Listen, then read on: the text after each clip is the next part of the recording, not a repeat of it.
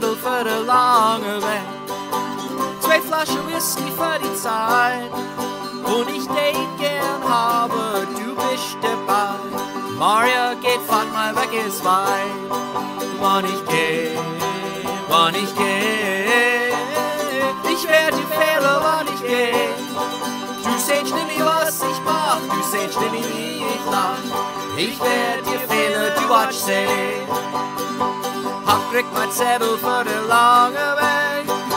Du scheinst da, als mir finden kann. Es hat Maria und Dale ganz wunderbar. Hass ich dir den weißen Dank. Wann ich geh, wann ich geh. Ich werd dir fehlen, wann ich geh. Du sehst nicht, was ich mach, du sehst nicht, wie ich lach. Ich werd dir fehlen, du watsch sehen.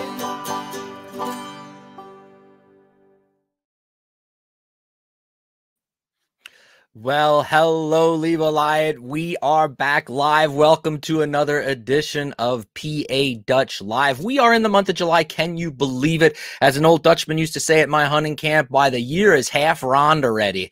And that's right. How about it? You know, I saw a couple of ads in the newspaper this week advertising Christmas in July. It'll be Christmas before you know it. But we are here live tonight, of course, like we are every month. Let me know where you are tuning in from. Throw me a comment. Hopefully it'll show up here in the comment section. Always love to hear where the people that are viewing tonight are coming in from. And we got one heck of a great episode ahead.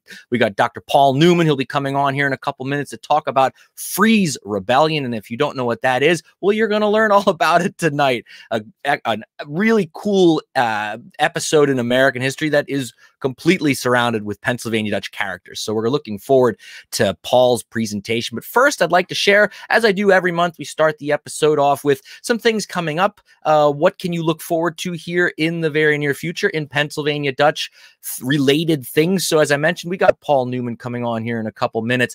A couple things that I really want to share with you guys, which is really some cool information. I get people all the time that are commenting and asking me questions on my YouTube channel or on Facebook. I want to learn Pennsylvania Dutch. How can I do it? I don't want to learn it on a computer. Well, there is an opportunity for some people here if you live in and around the Lehigh Valley. Our good friends of mine, Dave and Jean Adam, they live just outside of Orfield, Pennsylvania, which is right there, not too far from like the Macungie area and Schnecksville and all that. They will be offering a course in Pennsylvania Dutch this fall. Here's all the information you need. It'll be Thursday evenings for 13 weeks, starting on September 9th. Each class will run from 7 p.m. to 8:30 p.m. And every class will take place at Jordan Lutheran Church, which is located at 5103 Snowdrift Road in the big town of Orfield, Pennsylvania. And here's the kicker. It only costs you $15 for this class. And that's for the whole class, all 13 weeks. If you'd like more information, I've included Dave's email address. It's dhadam@rcn.com, and also his phone number, 610-395-4282. And that $15 that you're paying, actually, here's the little dirty secret, they donate that to the church. So they're just doing this out of their love of teaching Pennsylvania Dutch.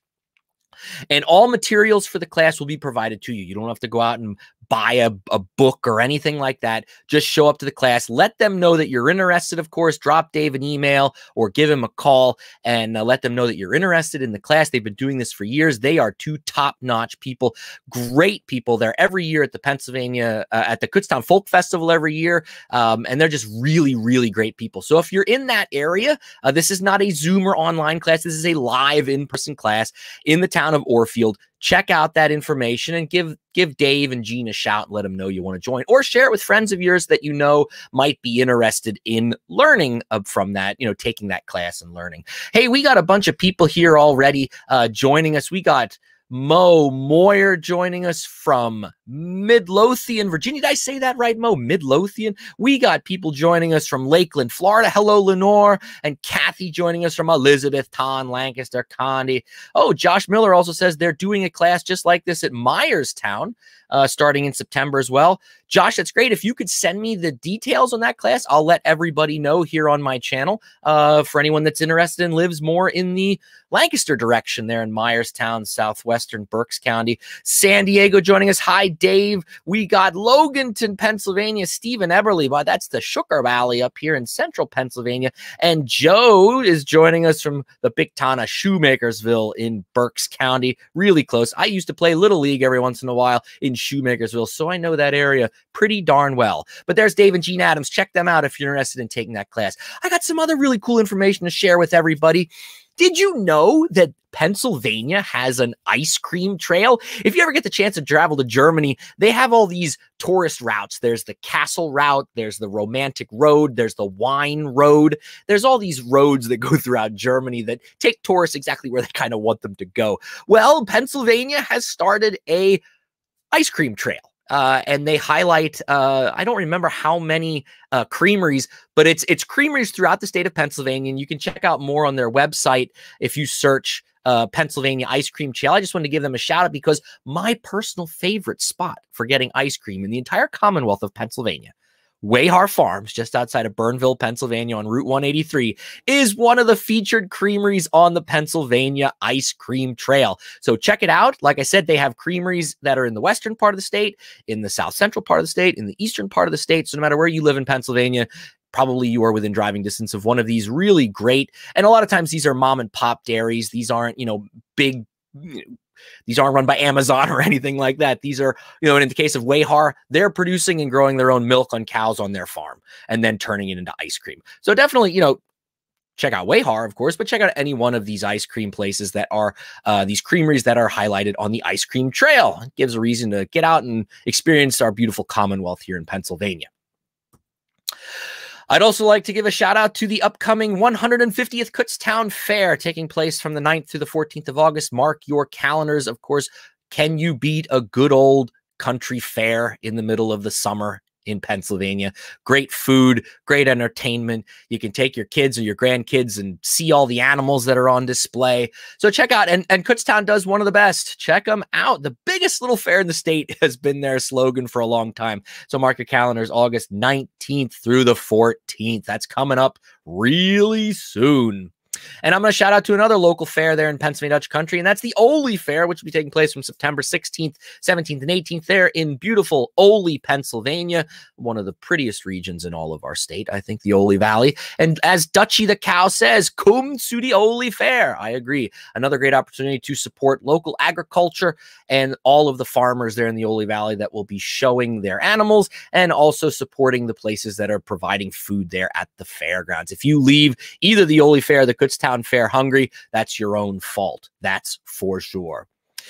Another thing to mark your calendar for, we got tons of things. COVID must be on its way out because people are doing things again. I mentioned this last month at the Kutztown the Pennsylvania German Cultural Heritage Center at Kutztown University. Their Heimat Fest, which is kind of like their homecoming event, will be on September 25th, 2021. Keep an eye on their website for more details, but you at least have the date.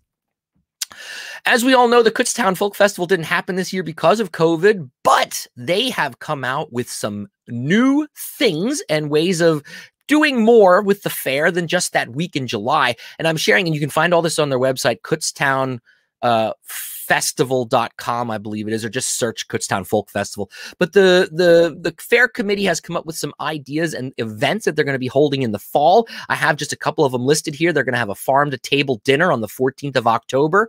They're going to have a fall festival, so to speak, on the 15th of October with square dancing on the main street in downtown Kutztown. How about that? And then also they have a Dutch hex sign bike tour that they're advertising that'll be taking place on the 16th of October. All of this stuff you can find on their website. Just search Kutztown Folk Festival and you'll be able to see what's coming up. I'm glad that they've taken the initiative to, even though they lost the fair this year because of COVID and last year because of COVID, that the director and the board have decided to come up with some creative ways of keeping people in touch with the festival. So check all of those things out. We're going to get to Freeze Rebellion here in 1 second, but I do want to highlight a couple other people here. We got sunny North Carolina is joining us, originally from Lehighton. Well, welcome. Their name on here is What's Up Buttercup. I don't think that's their real name.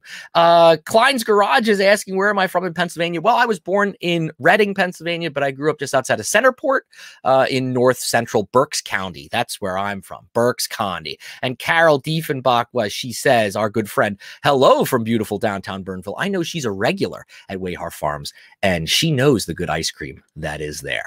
Without further ado, I want to shift to bringing on our guest for the evening. You know, every month I try to bring somebody on the show that we can learn from, as life's all about learning and continuing our passion for learning. And you know, I'm always looking for ideas that are Pennsylvania Dutch related. And I'm a history nerd, as you know. I also teach high school history as well as German. And one aspect that I knew of in American history was what we're going to be talking about tonight, Freeze Rebellion. But I know that it's something that's not always taught in most high school's American history classes. So that's why I figured let's get the guy that wrote the book. So we'll be talking here tonight with Dr. Paul Newman. Here is a copy of the cover of his book, Freeze Rebellion, the enduring struggle for American Revolution. I'm going to stop talking now. I'm going to stop sharing my screen, and I'm going to bring Paul on. Paul, hello. Welcome to PA Dutch Live. Guten Abend, Doug, and guten Abend, alles. Hey, sounds good. Well, Paul, I'm going to kind of turn the microphone over to you and the show, and we'll teach us tonight a little bit about all the great things that you learned while doing and researching Freeze Rebellion. I will. Just by way of introduction, I am Dr. Paul Douglas Newman. I teach at the University of Pittsburgh at Johnstown. Doug asked me if I had any connection to Pennsylvania Dutch heritage, and I do not. I went to college in York, Pennsylvania, at York College in York County, and learned all about the Pennsylvania Dutch there. Had an anthropology class with a great professor who brought in Pennsylvania Dutch speakers for us, and we learned about Pennsylvania language, Dutch language and culture and folkways. Thoroughly excited me, got me interested in the history of these people, and began looking for a topic in graduate school to write about, and I came across Freeze Rebellion. But what I didn't tell Doug when we met is that I have another connection. I am married to a Pennsylvania Dutch woman. I'm married into the Winters family. Okay. They started out in Lancaster County in the middle of the 18th century, and in the early 19th century moved to Somerset County, which is just south of us here in Johnstown. And when I first moved here, I had never been to this part of southwestern Pennsylvania before, but I started exploring Somerset, and I realized immediately that I was in the middle of Pennsylvania Dutch country, Western style. In the language, the foodways, the barns, all of that. The first thing I noticed were the barns with the hanging over four bays, these enormous barns with hex signs, or out here, star symbols, things like that. So that's my connection and how I got interested in Pennsylvania Dutch history and how I continue to hold that interest. So let me go ahead and bring up a slideshow, and then I'll share my screen. And I don't know if I can do it with I think I have to share first, and share screen, and share screen. I'll just hit share screen. Okay. And let me pull up my slideshow, and let's see. Is it sharing there, Doug? It hasn't come into the stream yet, Paul. Oh, okay. How about now? Here we go. Now I will be able to do that. Yep. Great. Now let me go ahead and pull my slideshow up and start slideshow, and we'll get started. Okay.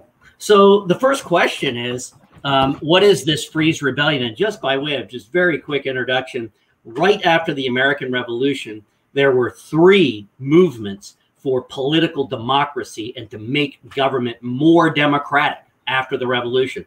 First was an incident called Shays Rebellion in 1786 in Massachusetts. Second was an incident in Western Pennsylvania called the Whiskey Rebellion, and that was in the Pittsburgh region and surrounding area in 1791 to 94. And then 5 years later in 1798-99 was the Freeze Rebellion in the greater Lehigh Valley. So all three of these events got hammered with the name rebellion: Shays Rebellion, Whiskey Rebellion, Freeze Rebellion, and got labeled that by the governments that these people's complaints about were directed toward. And so those governments, in order to delegitimize the dissenters, labeled them as rebels, and then used military force to put them down in Massachusetts, Western Pennsylvania, and in Eastern Pennsylvania. My question is then, if this isn't a rebellion, what is it? And what this really is was a movement that was part of the English political tradition called regulation.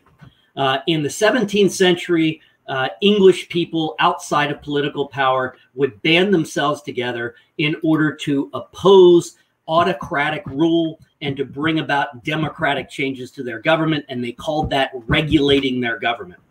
This tradition came to America, and you began to see people calling themselves regulators working against colonial governments in North Carolina and South Carolina in the 1760s, in Eastern New York in the 1770s. The Green Mountain Boys, the Vermont Revolution really was a regulation movement. The Shays rebels called themselves regulators. Some of the whiskey rebels used that term regulators and referred to themselves, when they were being called rebels, they called themselves citizens.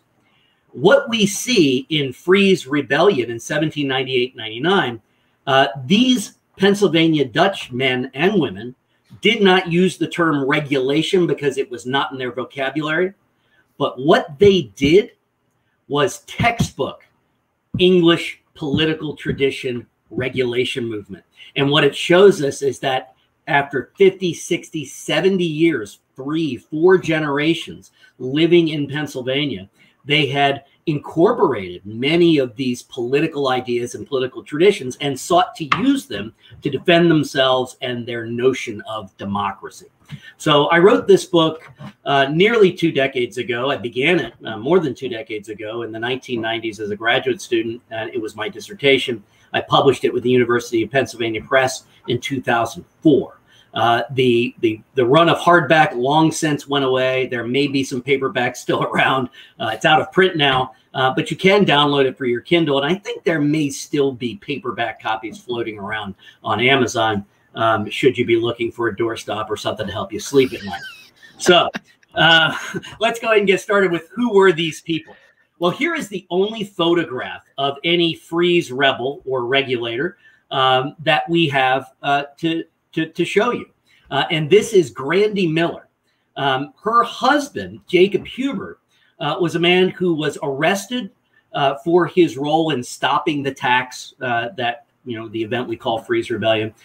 He was taken to Philadelphia for trial. And while there, many of the prisoners were affected by the yellow fever epidemic that was running between 1798 and 1800. And he died in jail in Philadelphia. And she was left a widow. Her claim to fame, though, happened during the rebellion. She and other Hausfrauen would take pots of hot water, if you were lucky as the tax assessor, or they would take chamber pots full of last night's effluvia and dump them out the window onto the heads of tax assessors as they came to measure houses. The tax was on houses, lands, and slaves. And so this tax affected people all over the country, the federal tax. So Grandy Miller was one of the Hausfrauen who took charge and fought with their husbands in what some people in the area called the Hot Water War, or worse. Now, who are these folks? Well, that John Freeze has his name attached to the rebellion, and it's almost a misnomer. He was one of several leaders. He was not the leader of the rebellion. But he became the poster boy in the United States government's case that they had against several people for the crime of treason in leading this rebellion. But he was not the only one. He was simply became the most famous, was given the most press. Freeze was from Lower Milford, Pennsylvania in northwestern Bucks County. And this is a photograph of his home. It was still standing in 2003 when I took this picture. I don't know if it's still there or not. I haven't been back there for about a decade. I'm going back actually this weekend, and I'm driving up to see if it's still there. I'm visiting a friend of mine in Schwenksville this weekend. Yeah.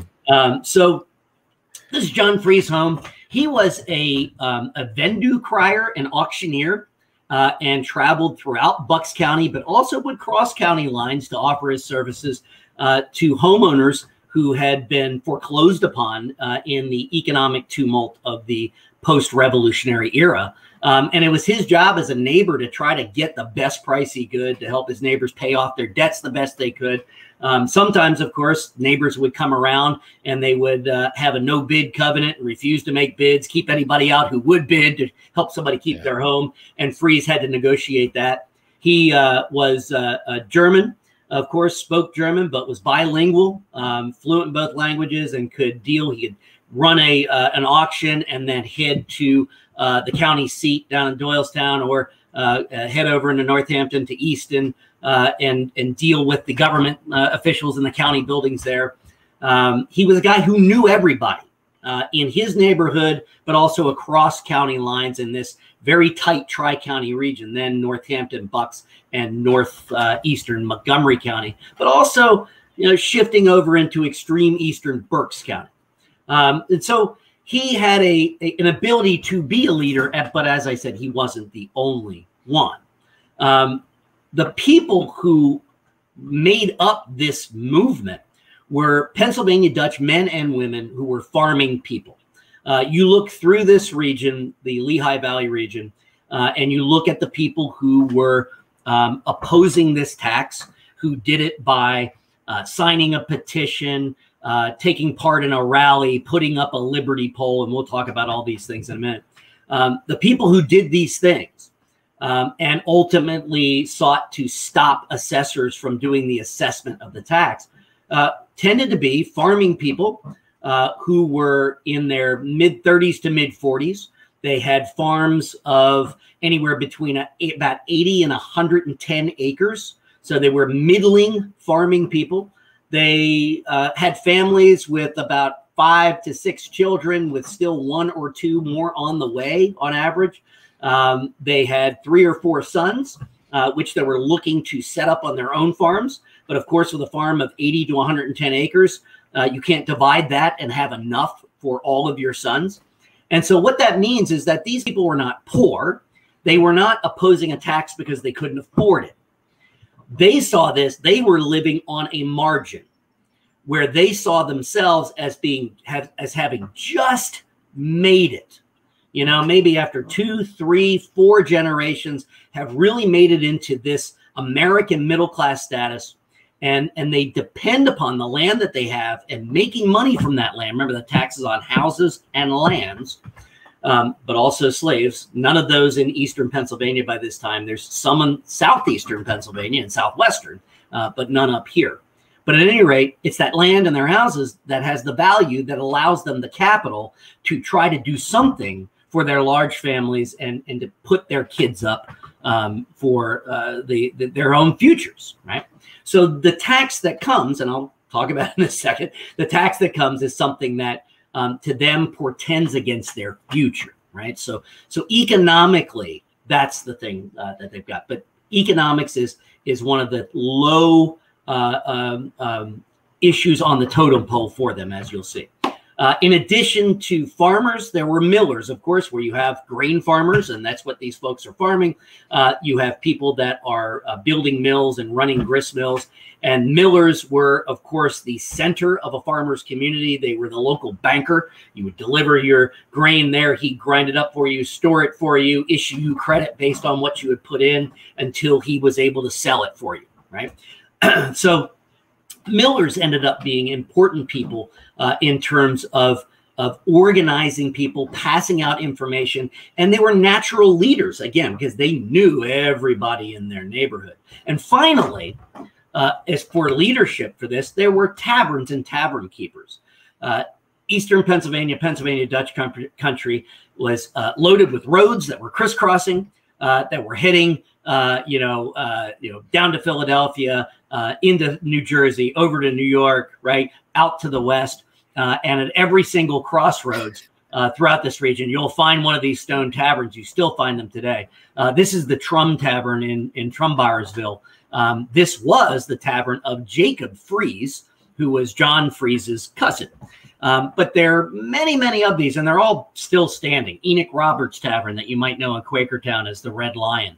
The Comics Hotel, right? That was Heller's Tavern. And there are just many, many of these are still around and still doing the same thing they did then. People coming to get food, to get drink, to talk about politics, to talk about, the problems of their day, things that are going on locally, right? All of this same stuff. And so tavern keepers, too, were leaders in this event. Jacob Fries at his tavern would whip people up quite regularly about the direct tax that people were having to pay. So the other thing about these folks, these Pennsylvania Dutch, is that they were religiously homogenous in a way. They were Lutherans and they were Reformed, right? Dutch Reformed and Lutherans. And of course, that throughout Eastern Pennsylvania, as oftentimes as not, they joined together to form union churches, right? Like this one in Trumbarsville, right? Yep. And so the Lutherans and Reformed stuck together. And the reason they did this here, because you come out here to Western Pennsylvania, like Somerset County, we don't have any union churches. We've got Lutheran churches, right? We've got Dutch Reformed, right? We've got, and they keep themselves very, very separate. And the reason is once they got out here, they had no competition, right? In Eastern Pennsylvania, they were surrounded by sectarian Germans, right? And so, and I'll talk about them in a second. So they called themselves the Kirchenleute, right? The church people. And they banded themselves together. And so that's something that led to their identification. After the American Revolution, or during the Revolution and afterwards, they very much identified with the patriot cause in the Revolutionary War. And most Kirchenleute did. So one of the reasons is that, for 40 years before that war, from the 1720s and 30s through the 1760s, in Pennsylvania, they were looked at as being possible fifth columnists. So when the French and Indian War broke out, Benjamin Franklin famously said that we had to be wary of the Palatinate Boers, right, who would be just as likely to join the French as they would to defend their homeland. And so that stigma really hurt. And the reason that Franklin had that opinion of them is because the Kirchenleute, Pennsylvania Dutch people, no matter what their religion, tended to vote with the Friends, the Quakers, who ran the government in the 1740s and 50s, because the Quakers were trying to get decent land terms out of the proprietors who were seeking to gobble up as much of the land and sell much of it as they could for the highest dollar. And the Quakers were trying to develop a land office to sell land equitably, cheaply for people like the Pennsylvania Dutch. And so they voted Quaker. And so Benjamin Franklin didn't like it. So they had kind of lived under this opprobrium for a long time. When the Revolution broke out, Pennsylvania Dutch people saw Pennsylvania's revolution as one that was about giving people outside of Philadelphia, Chester, and Bucks counties an equal vote with everyone else, right? Those three counties had 24 of the 32 seats in the Pennsylvania Assembly until 1776. And so the revolution in Pennsylvania was destroying the Pennsylvania colonial government to build a new state government that would be fair and equitable. And so, German citizens in Berks and what becomes Lebanon and Northampton counties and so forth, are all about this revolution to bring themselves some democratic equality. And they fight in this revolution and they identify with it. And the people who are involved in this rebellion overwhelmingly were either veterans of the American Revolution in either the Pennsylvania militia or the Continental Army, or they were the sons and daughters of those who did. And they would again and again identify themselves in 1798 as patriots, as Whigs, right, as supporters of the American Revolution, even though it had been done for 15 years by this point. Now, one of the reasons that they keep that identification so strong is that in the corner of the state, the side of the state where they are surrounded by people they refer to as the Sektenleute, right? Moravians specifically, just over the river in Bethlehem, all around them too, people from the Society of Friends, Quakers, but then also down in Montgomery County, Schwenkfelters near Schwenksville, where I'm going this weekend, over in Berks County, various sects of Anabaptists. The farther southeast you go, the more of them you find, Amish and so forth. And so those people all were pacifists, refused to fight during the war, paid a heavy price for it. Pennsylvania passed a test act that forced you to take an oath to support the Pennsylvania government, which of course Friends and Moravians could not do. And they paid heavy penalties for it and so forth.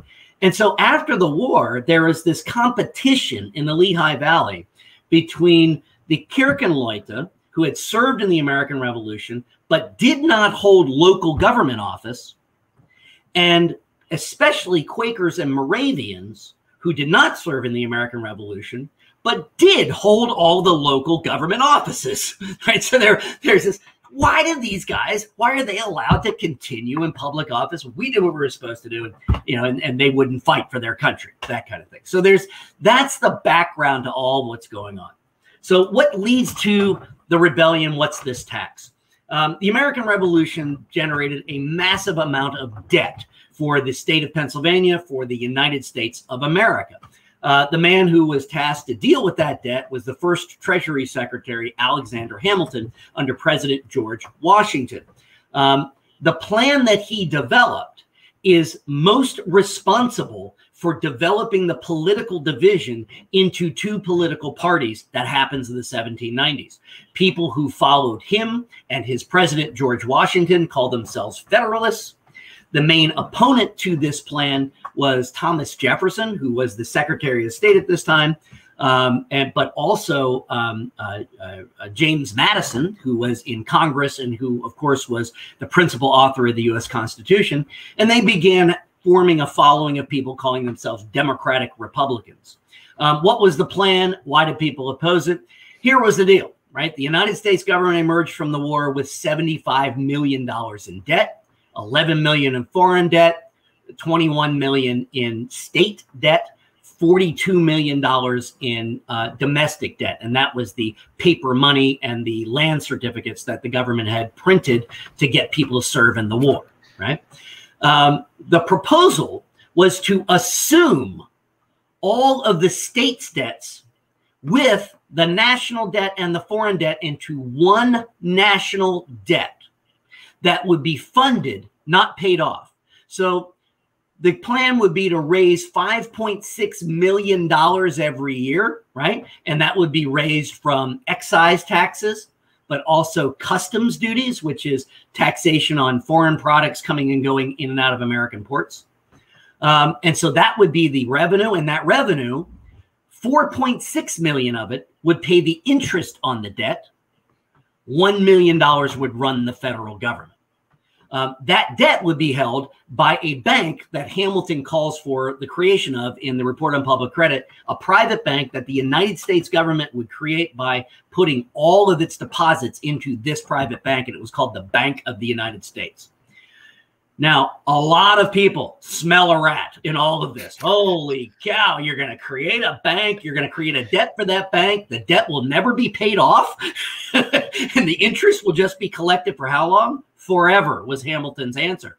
Hamilton's reasoning was that creditors were dangerous to the Republic, and that if we didn't meet our obligations, we could be invaded again. We had many foreign creditors, right? But people at home could rise up against their government if the government wasn't paying its debt regularly. And by paying it forever, well, a creditor then would have the assumption or have the assurance that, well, maybe we shouldn't attack that country if they're going to pay us forever and ever, right? So the idea was to create a funding system that would also provide national security. But of course, people like Thomas Jefferson, James Madison, smell a rat in this, that money is going to be shifted out of the pockets of American citizens and into the hands of large bankers, land speculators, and so forth. People like Alexander Hamilton, George Washington, right, who were in this business of speculating in bonds, speculating in government money, speculating in federal lands, all of those things. And those people who were suspicious of those things were right. So by 1797, George Washington has stepped down. His vice president, John Adams, has successfully won the presidency as a Federalist. Running against him was John Adams as a Democratic Republican, who gets the second amount of electoral college votes and becomes vice president of the United States. Talk about a divided administration, right? Here is one where there's not a lot of love between this president and this vice president. And as soon as Adams takes the presidency, he's got a huge crisis on his hands. The French Revolution had devolved into bloodshed and incredible democratic excess by 1793 and 1794. By 1795, the British and the French were at war with one another. In 1796, George Washington says, hey, we've got to declare neutrality and, not let ourselves get involved in a war between Britain and France. But by 1797, President Adams decided that, well, the United States should be able to trade with whomever it wants. We had signed a treaty with the British in 1795, Jay Treaty, that opened up ports to us in the West Indies, which was America's greatest trading partner for the entire 18th century. It had been shut off by the American Revolution. And so we go back to trading with the British. While they're at war with the French begin attacking our shipping. In 1796 and 1797, there are hundreds of tons of American ships that end up at the bottom of the Atlantic and the Caribbean, thanks to French cruisers. So in 1790, this is Adams' first presidency, or his first year in the presidency, he goes to Congress. The Federalists control the House and the Senate, and they, in the Fifth Congress in 1797, propose a whole bevy of legislation to meet the crisis of what's called the quasi-war. Quasi because neither country declared war, but they were fighting with each other on the high seas, even though there was no declaration. And so the Fifth Congress passed a series of laws. Two of them were the Alien and then the Sedition Acts. The Alien Act that would block the number of people who could naturalize as citizens of the United States from places like Ireland, but also the continent. And so that was something that Germans, perked their ears up. But then the sedition law that made it illegal to criticize the federal government and any of its military actions against France or criticize the president of the United States. Famously, one man was charged and convicted of sedition for saying that President Adams could kiss his arse. And that became something illegal. As silly as it sounds, it's an incredible, it was probably one of the worst, next to the Sedition Act of 1917, one of the worst abridgments of our First Amendment that we've ever suffered. Secondly, a huge defense program. In 1798 alone, $10 million was appropriated for defense. From 1789 to 1798, the government had run itself on a total of $9 million. And then all of a sudden, in 1 year, right, the average annual expenditure was $1 million for the whole government. Now it's $10 million. So you figure this today, how many trillions of dollars do we spend on defense on every annual budget?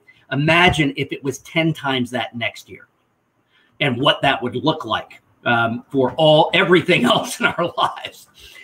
So how do you pay for these things? And in that defense bill, just to give a few things, the Marine Corps was finally actually created. I know they were born in November of 1775 at the Tun Tavern, but they become a military organization in 1798. The Department of the Navy is created. Ports and harbors are fortified. Three huge naval ships are constructed, the Constitution, Constellation, and so forth. So massive amounts, but also the Army, which had been down to less than 1,000 men. The Provisional Army is raised to 50,000. They also create on paper, what was called the Eventual Army. And the Eventual Army Act allowed the president to federalize all state militias in the event of an invasion or a domestic insurrection. So this wouldn't be something, I mean, that would come again until the Civil War, right? And here is with the quasi-war where it comes up. Now, how do you pay for all of this stuff? The Direct Tax Act, which was a tax on land, dwelling houses, and slaves. So the U.S. Constitution included the 3/5 compromise, which allowed southern states and northern states that still had slaves to count their slaves as 3/5 of a person for purposes of apportionment in the Congress.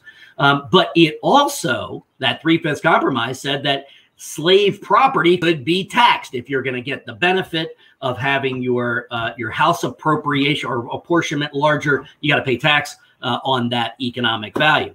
So houses, lands, and slaves.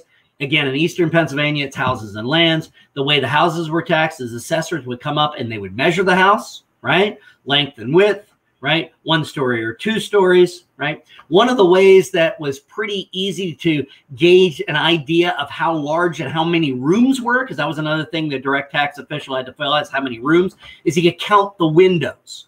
And by counting the windows, he could figure out how many rooms there were. And so a lot of Pennsylvania Dutch people saw this counting in the window, and they called it the window tax, right? So you may have heard of that before if you know anything about Freeze Rebellion. So here's where these people are. Here's Lower Milford in northwestern Bucks, where John Freeze's home is. The townships of heaviest resistance were very close to one another, right? So it was Lower Milford, Upper Milford, Macungie, right? Were 3 of the heaviest. Right. It bled over into Montgomery and Berks County as well, but it crossed the Lehigh River, Plainfield, Moore Township, Lehigh, Allen, Whitehall, right? All of these, Upper and Lower Saucon too, right? The 5 biggest were Lower Milford, Upper Milford, Macungie, Upper and Lower Saucon, right? And these people, right, you look down here, you've got Quakertown down this way, Quakers here, Moravians here, Schwenkfelters here, Anabaptists down here, lions, tigers, and bears. Oh my, it's around. Okay. So how did the descent begin to this tax? Well, it began with dissembling leaders. People like Blair McClanahan, who was a United States congressman from Pennsylvania, who came through the region and told the Kirchenleute that if they refused to pay the tax, it might still be repealed. And what he was doing, and he traveled with a Pennsylvania state legislature, Democratic Republican, by the name of Isaac Hartzell. And so he and Hartzell went from town to town and got up on these stumps and told people, don't pay the tax, right? You know, stop the assessors. If you stop the assessment, the tax is going to be repealed. It'll be canceled. We'll also get rid of the Sedition Law, the Alien Act, those armies you don't like. And also, right, fighting a war with France, that was not popular with these American patriots who had the French as their allies in the American Revolution. So, you know, we'll get rid of all this stuff. If you just don't pay the tax, we can make it go away, which, of course, is not true. Telling people to break a law is not going to get that law repealed. But what they were playing on was a provision in Pennsylvania's first constitution. We had a constitution from 1776 to 1787, in which we had one legislature, a single house. The legislators were elected annually. Every year you had to run for election. And whatever laws were passed by one legislature would not go into effect for 1 year's time until the new legislature came in. And a lot of Pennsylvania Dutch men and women have become used to that. And they understood that, hey, if we don't like what our legislature's done, if we rabble-rouse enough, the next legislature will come in and kibosh it. Right? So that's what they were playing on. But that's not how the U.S. government works. McClanahan knows it. Hartzell knows it. Right? So they're dissembling to these people. But probably the biggest dissembler, in my mind, is Thomas Jefferson. So Jefferson in 1798 authors the Kentucky Resolution. He and Madison authors the Virginia Resolution. The Kentucky Resolution that gets passed by the Kentucky legislature and circulated around to other states makes the argument that state governments have the right to repeal U.S. government laws, which Jefferson and Madison, as the author of the Constitution, should know plainly that in a federal system, that states are lesser. You can't, they don't make up, they don't have the ability to repeal federal laws. This is the beginning of what will become a program in the South to try to find ways around national federal government legislation. Of course, by the 1830s and the 1840s, this would be the plan that's hatched in South Carolina to begin nullifying, right, the theory of nullification, federal laws. And it comes out of Thomas Jefferson. And so it's things like this that gave people courage to do things that they shouldn't have had the courage to do in a lot of ways. So what did these people do to oppose this federal tax and oppose all of these other things? The Alien Law, the Sedition Law, the war with France, the military buildup, all of these things, the Bank of the United States. Well, they used the Bill of Rights as a sword and a shield, which is really interesting. Here you've got, and this is what interested me so much about the Pennsylvania Dutch and their development as American citizens, is that in the 18th century, they began to utilize English political tradition, right, forming a regulation movement, but also immediately utilize the Bill of Rights and the U.S. Constitution that they had had a role in creating, right? It was Pennsylvania Dutch men in 1787 who opposed the federal Constitution when it was first read in towns like York and Lancaster and Harrisburg and Carlisle, right, where some of them actually fired cannons at people supporting the document. And the reason they did is because it didn't contain a Bill of Rights. Here are these German people outside of the English tradition demanding what the English had created in 1689. We must have a Bill of Rights. And they get it, and then they use it.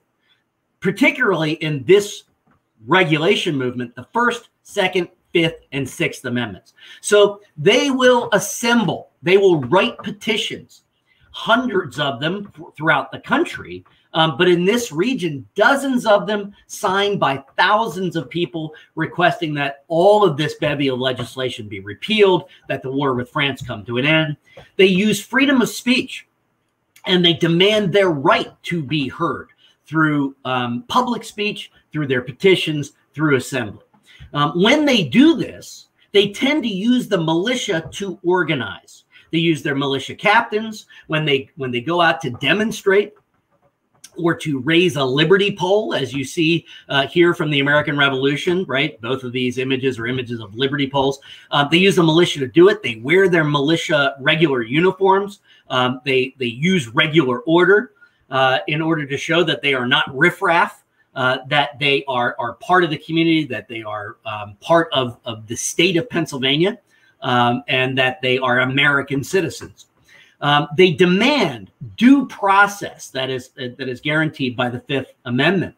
And when they come under arrest, and then when the federal government sends the eventual army to the region, they complain loudly that their due process is being violated, especially as they were being dragged 60 miles away to Philadelphia for trial, which they thought was a violation of both their Fifth and Sixth Amendment rights, which guarantee local trials by a jury of your peers. The thing that they stick to, that they do better than the Shays Rebellion or the Whiskey Rebellion, is they refrain from violence. You look through this whole event, and the opposition begins in September of 1798. It runs through March of 1799. There are dozens and dozens of instances and things that happen where violence could happen, and it doesn't. Not a single assessor was tarred or feathered or beaten. Some did have water dumped on them. Some had a little bit worse dumped on them, but nobody suffered an injury. And that was purposeful. The leaders, these tavern keepers, millers, militia captains, kept tight control over their troops to focus on political speech, raising these liberty poles, putting political slogans on them, drafting petitions, getting them signed, sending them to Washington, D.C., also to Philadelphia, to their state government, all of these kinds of things so that they wouldn't have an army sent to them.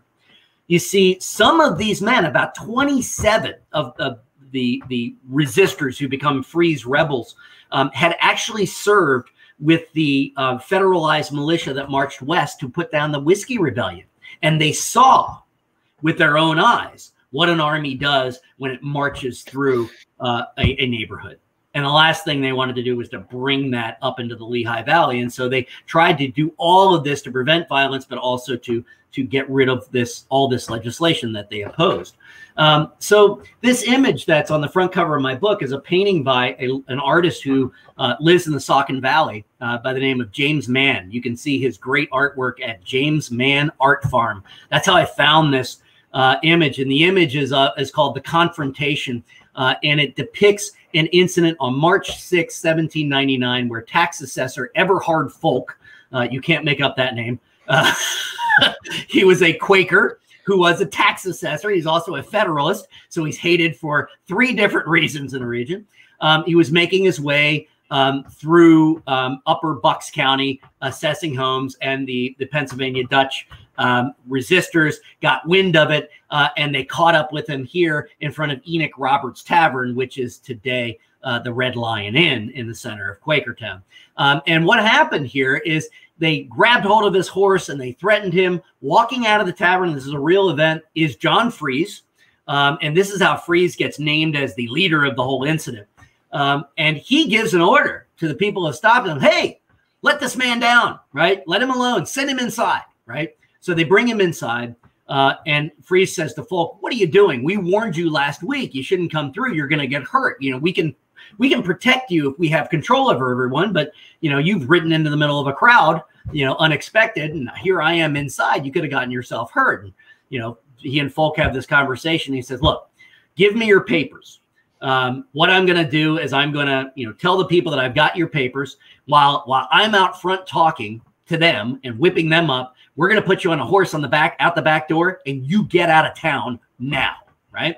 And so Freeze does this, right? Dissolves the situation, another round of drinks for everybody, and people go home. That's March 6th. The next day on March 7th, there was word that came into Lower Milford, but also Macungie, that a federal marshal had been going around arresting people who had been stopping assessors. The marshal and actually William Rawl from the U.S. District Attorney's Office had been around in February asking people questions, taking depositions, making lists of names. And so the marshal was up arresting people, and he was taking them to a jail, a makeshift jail at the Sun Inn in Bethlehem. And so he had taken out some rooms upstairs, and this was his jail. So he'd go out and arrest people, bring them back, and throw them up in the jail. So word came in the evening of the 6th that this was going on. Some men from Upper Milford and Lower and Upper Saucon, Macungie, and Lower Milford agreed to meet and decided what to do. And they met in Upper Milford. And they decided that the next morning that each of them would call out their own local militia companies, that they would dress in their uniforms, that they would put a Liberty cockade in their hats, which is a feather that would be dyed red, white, and blue, right? So, you know, USA, also the colors of the French Revolution, right? And they were supportive of the French. And that they would march together to Bethlehem to demand the release of the prisoners, right, to get their bail. And they collected money to bail them out on the condition that the people be tried by their own people and in their own courts and not be taken to Philadelphia, right? A violation of the Sixth Amendment. So the next morning on March 7th, you see people from Lower Milford and Upper Milford marching together, heading there, and then another group from Upper and Lower Saucon getting into Bethlehem. By the time these guys reached Bethlehem, citizens, non-militiamen, had gathered in the streets outside of the Sun Tavern and were screaming and hollering for the release of these people, right? So you get a mob, and you've got the militia coming in.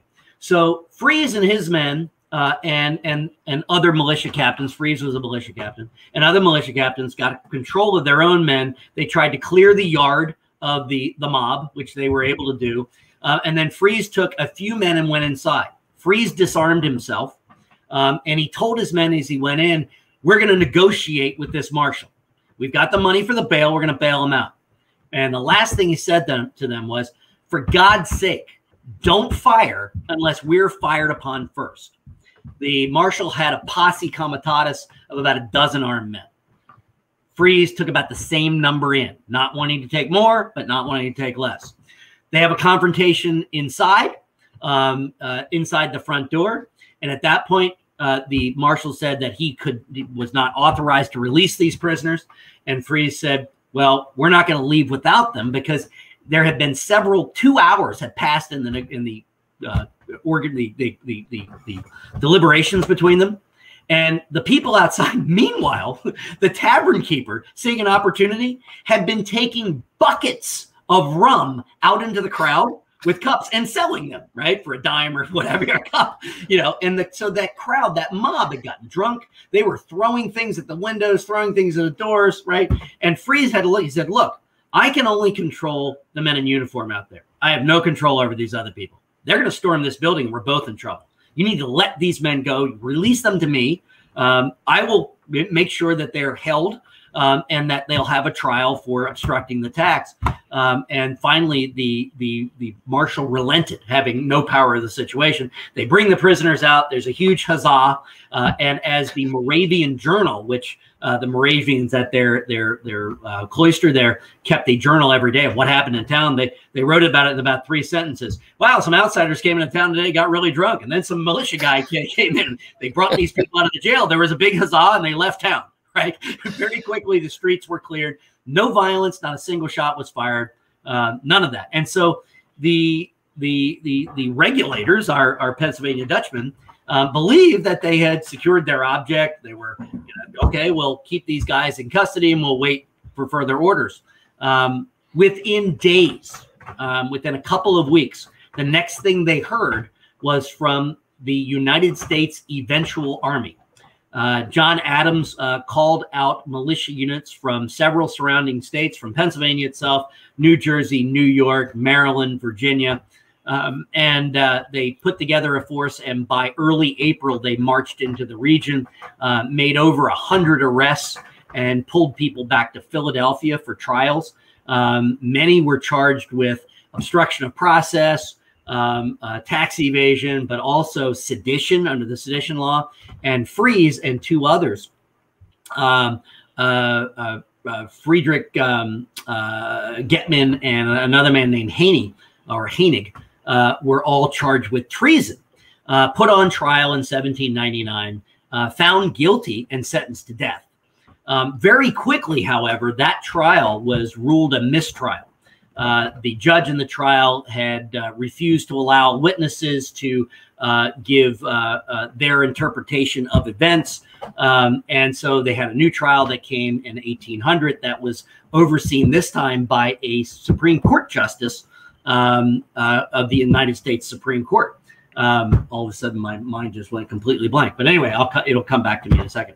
But at any rate, second trial, this Supreme Court justice, he said that the defense could not argue the facts or the events and their interpretation. And so, in other words, just, kept them from making any kind of argument that can help Freeze beat this treason rap, or Getman and Haney. And so they basically put their hands down, and they didn't offer him a defense. Freeze had to defend himself and question the witnesses against him, what have you. And it was an absolute fiasco. Samuel Chase. So Chase, for this and several other things, later became the first Supreme Court justice to be impeached for his mismanagement of this trial. So, and it was widely reported in the papers of what was going on in this second trial. John Adams shook his head. I can't believe this is happening. We want a nice clean trial for a nice clean hanging. But Freeze was convicted. So were the other 2. Sentenced to death. They were to hang on the 23rd of May, 1800.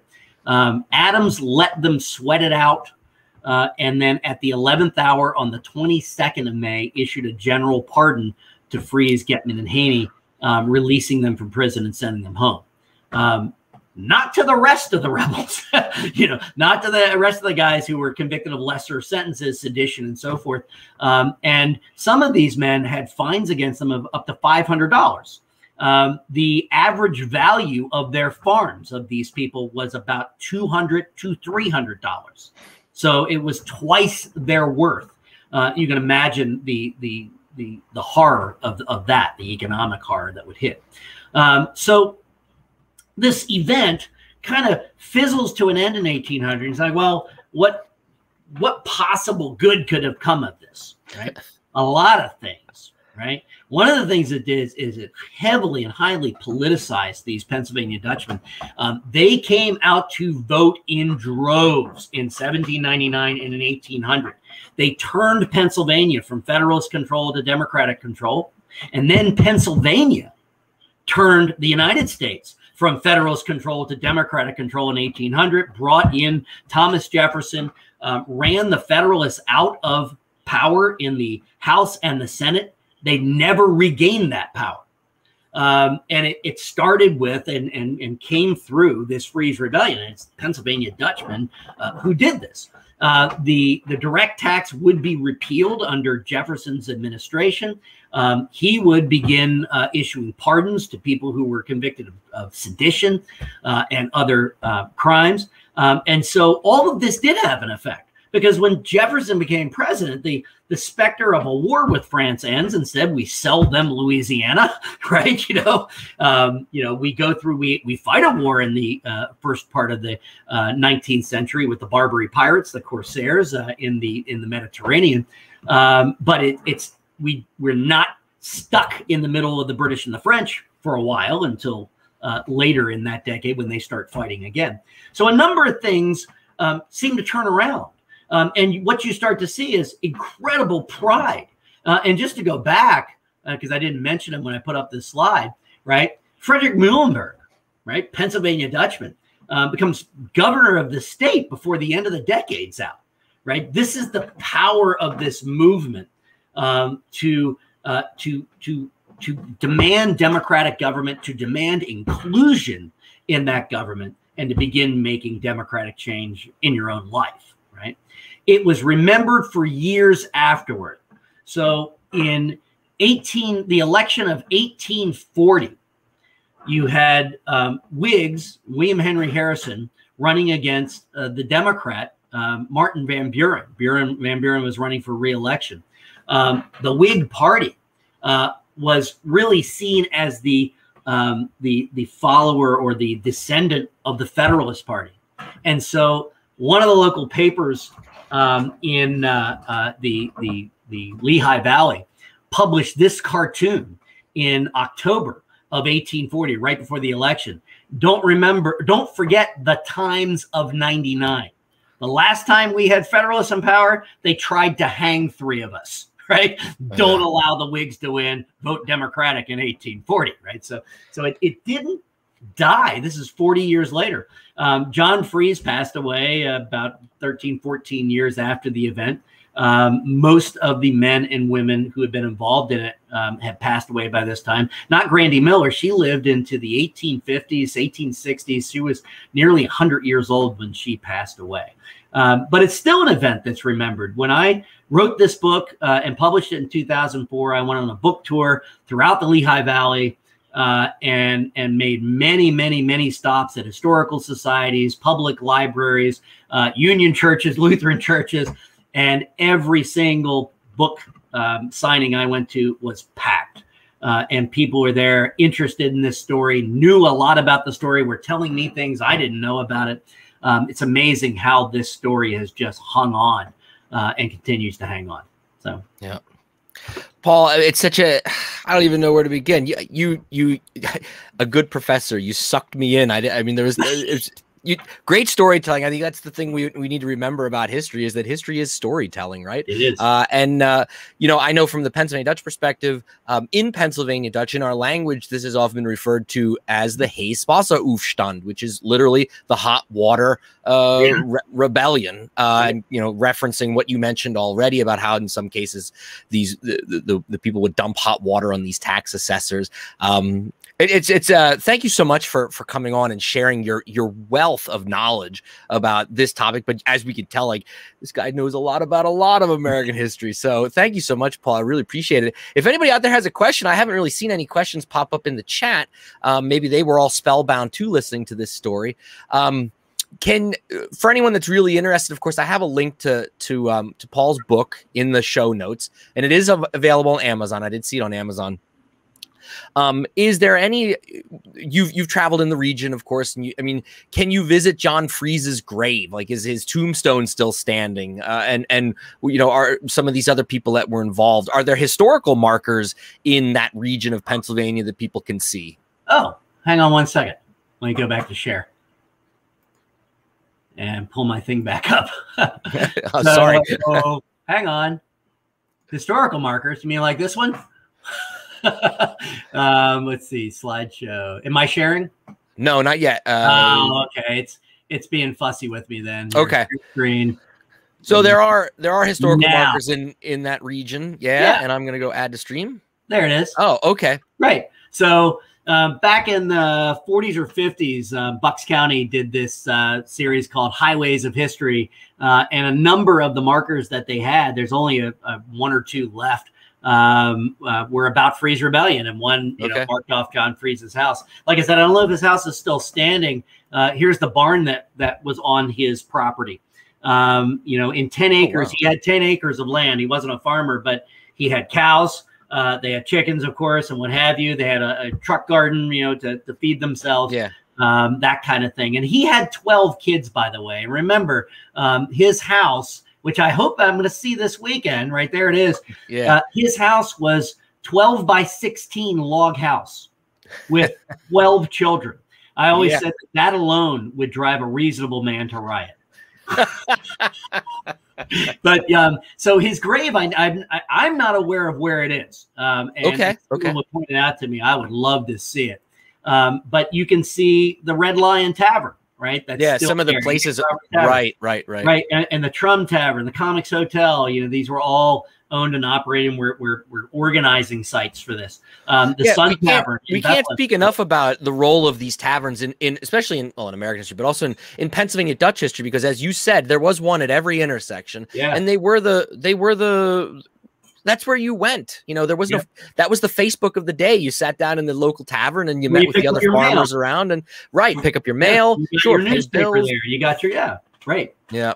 You met the Justice of the Peace went there. That was his office. Right. Seriously, that was his office. Yeah, right. There to settle a dispute or to force your kid to marry the girlfriend or whatever, you know. I mean, all these things happen at the tavern, you know. It was the center. In Pennsylvania, they were called public houses. And that's a particular term. When William Penn founded the colony, he wrote into the frame of government that there would be public houses in every township, that in cities there would be one for every block. And they were that important, you know, not just for drinking, but for all of these other public engagements. Yeah, community engagement. Right, right. Yep. Well, Paul, thank you so much. If anyone's interested, of course, like I said, I have a link to the list to the book on the show notes below. You can find Paul online. He is a professor of history at Pitt Johnstown. So if you're in the greater Johnstown area, you can if you want to go across campus. If you want to share my email address, or I can, if anybody has any questions they want to email me. Sure, absolutely. Just went ahead and put it in the chat. I don't know if you can throw it up or if it's already there. I'll put it here. Okay. Yeah, I'll share it with everybody here in a little bit. Awesome. There, I think I just took care of it. That's at least on the YouTube feed. There it is. Yep. So Newman at pitt.edu. Paul, thank you so much. This is just a fascinating conversation tonight. Now, you did the talking, but I was actively listening for sure. A great story to tell about our rich Pennsylvania Dutch history. You know, a lot of people just think all we did was farm and you know, fought in a couple of wars, but we contributed a lot to the story that is America. Yeah, absolutely. Absolutely. Thank you so much, Doug. And thank you, Paul. Yeah, Mock Scoot. My goodness, isn't it something when you have someone that knows what they are talking about? What a wonderful evening having Paul, Dr. Newman, of course, I kept calling him Paul, but Dr. Newman on the show. Freeze Rebellion is an awesome story. Hopefully that piqued your interest. I think all too often in school, in high schools in Pennsylvania, we learn about the revolution and then the next thing you talk about is the Civil War, and we forget about that time period in between when we won our liberty and created our country and when we, get to our first major crisis with the Civil War. But that era of right after the revolution is filled with some amazing stories like the Whiskey Rebellion and Shays Rebellion and Freeze Rebellion. And all three of those were Pennsylvania related. So maybe not Pennsylvania Dutch took part in all of them, but it's on our soil, so to speak. So wonderful, wonderful stuff. There's a couple of things as we do every month. That was our interview, of course, but I have every month we always do something with the language because that's important for me. Let me share my screen real quick. So usually I have a poem, but this month I thought it is July. It's the month that in the United States we celebrate our birthday. We just got done listening to a lecture on a very important aspect of our history. So I thought, well, instead of doing a poem, let's do the Pledge of Allegiance in German, or excuse me, in Pennsylvania Dutch. Well, that was a Freudian slip there.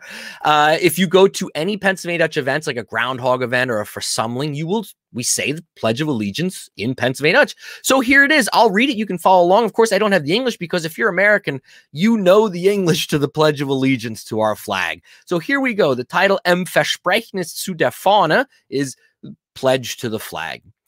Ich versprech, getreu zu sei, zu der Fahne von Amerika und zu der Republik, zu wem sie steht, Volk, und Gott, unverdehrlich, mit Freiheit und Gerechtigkeit für alle. Almost word for word translation from the English right into Pennsylvania Dutch. And of course, if you don't understand Pennsylvania Dutch, like I said, you know the English, so you know what I'm talking about. So there's our little dip into the language tonight. And then every month, we also do some kind of song.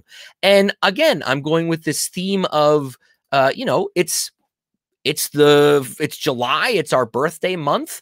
And so also, I took myself out of the screen, but I'll put myself back in here. Another thing, whenever time you go to a Pennsylvania Dutch event, like a Groundhog Lodge meeting or a Versammling, we almost always have the Pledge of Allegiance like we just did, but we also always sing the song America. Now, again, it reminds us that the Pennsylvania Dutch, we are proud of our culture, we're proud of who we are, where we come from, but also the fact that for our entire history here in the United States, we have been Americans. And we are also proud of that. If you don't know that, just rewind and listen to Dr. Newman's whole speech tonight about an example of where Pennsylvania Dutch were proud of who we were and trying to defend what we thought were the rights laid forth in the Constitution and the Bill of Rights. So we always sing this song, America, which is to the tune of, now here's where everyone gets all mad, it's to the tune of My Country 'Tis of Thee.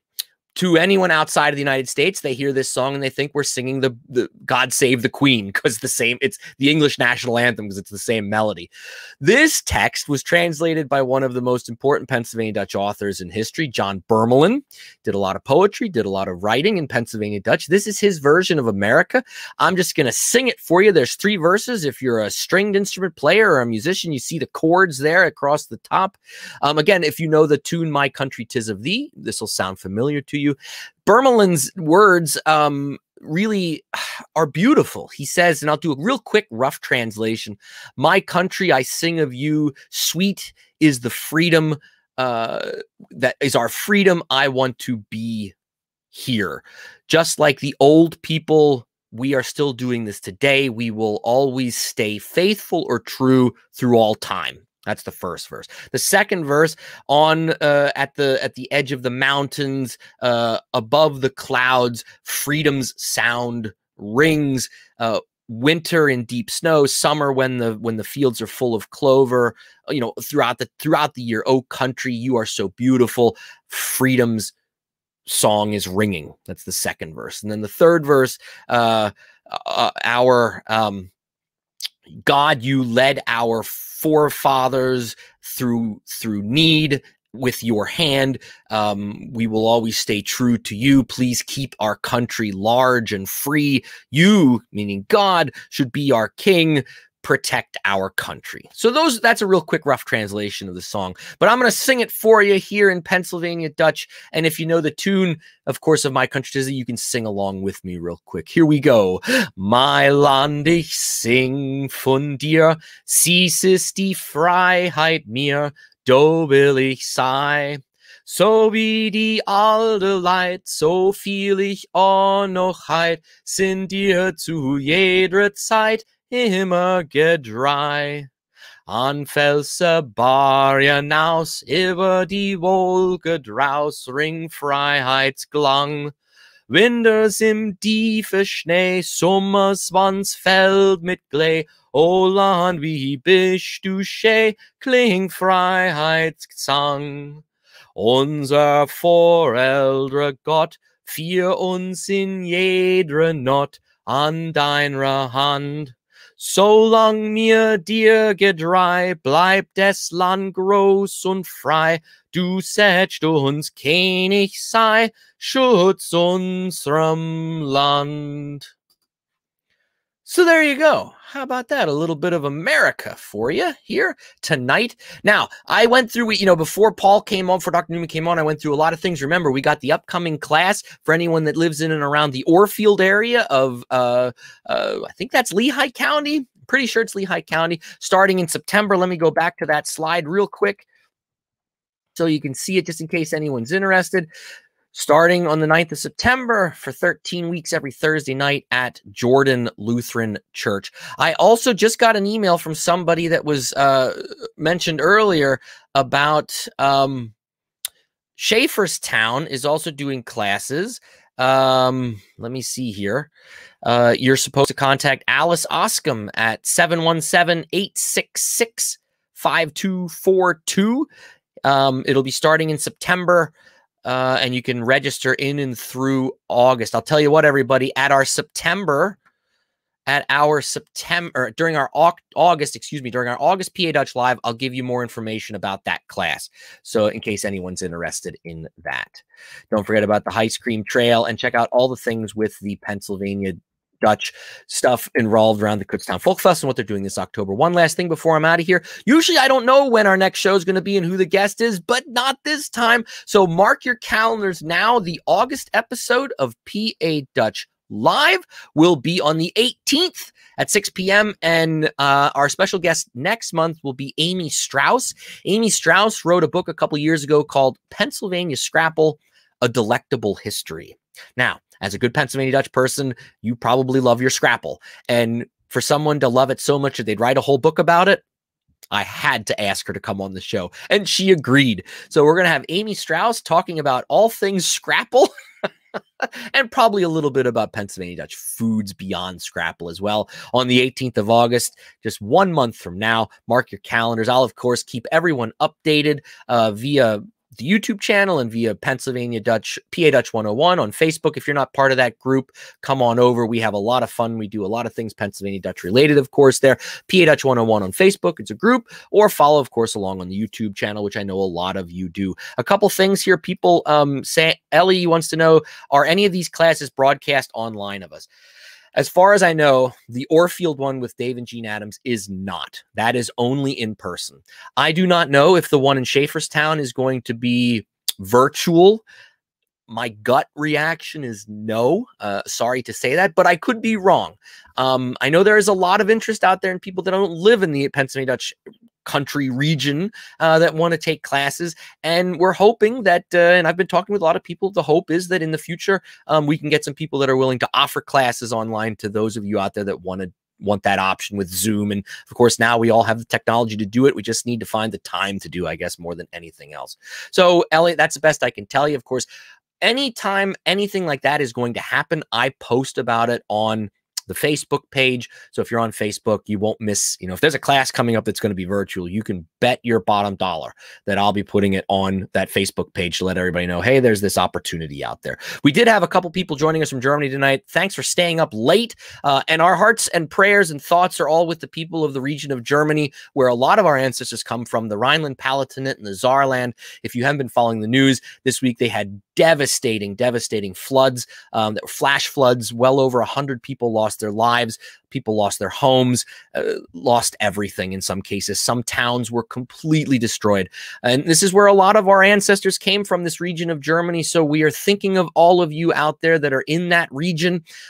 Your distant cousins across the ocean. We are thinking of you and praying for all of you, and that you all have a speedy recovery, and we mourn the loss of life, and we look to the ability for all of you to rebuild and start new. So our thoughts and prayers go out to you. We also have some people joining us from Brazil. I'm going to share this real quick. I don't know if you guys know this or not, but there is a form of that's not Pennsylvania Dutch, but there was a group of when we came to the United States, there was also a group that left Germany and went to Brazil. And in Brazil, there's this region known as the Hunsrück, and here we have a little bit of it down there. Vinicius, I'm sorry if I mispronounced your name, giving us a shout out. Thanks for joining us. Vielleicht setze ich mal ein bisschen auf Deutsch schwätzen, dann kannst du mich verstehen, weil ich kann kein Portuguese schwätzen. Saying maybe I should speak more Pennsylvania Dutch. They need to understand it because I can't speak any Portuguese. Sorry, but thank you for joining us. Thank you for joining us. Klaus, I take it you're probably from over there. Again, our hearts and thoughts and prayers are all with you guys, and stay strong.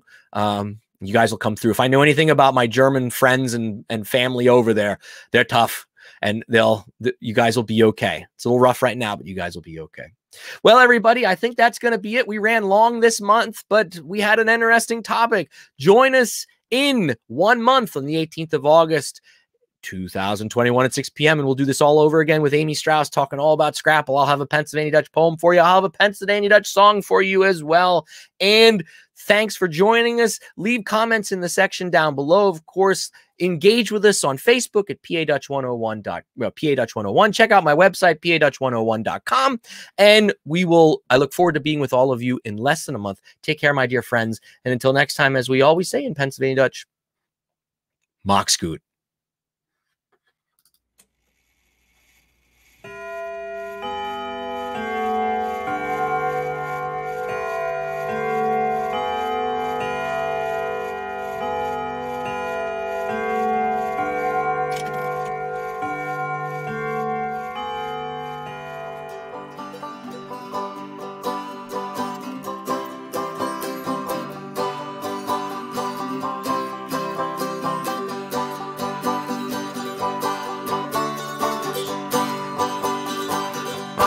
Zettel für die lange Weg, 2 Flaschen Whisky für die Zeit, und ich dich gern habe, du bist dabei.